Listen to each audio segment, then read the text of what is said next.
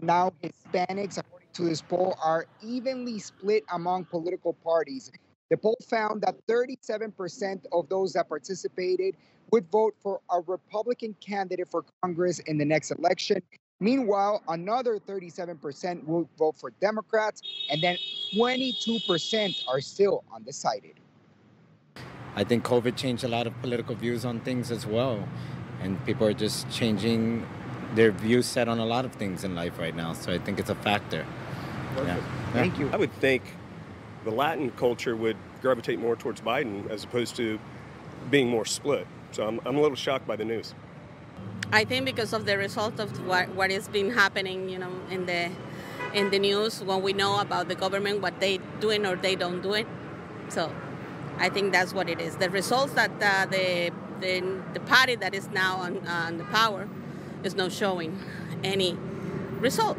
Like, they're literally just trying to honeycomb you in and trying to make everything seem fine and dandy when really they're just trying to make this a communist country.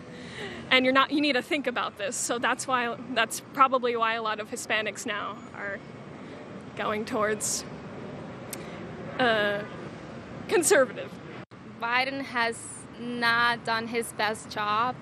I mean, honestly, I was nor for Biden or Trump last election because honestly, both have their downs and highs, the pros and cons. So Biden honestly hasn't been the best president, in my opinion. So I think as a person that lives in the U.S., I think it's okay that you went to the other side, as a Republican. Poll also found that Hispanics disapprove, majority of them, of the job that President Joe Biden is doing.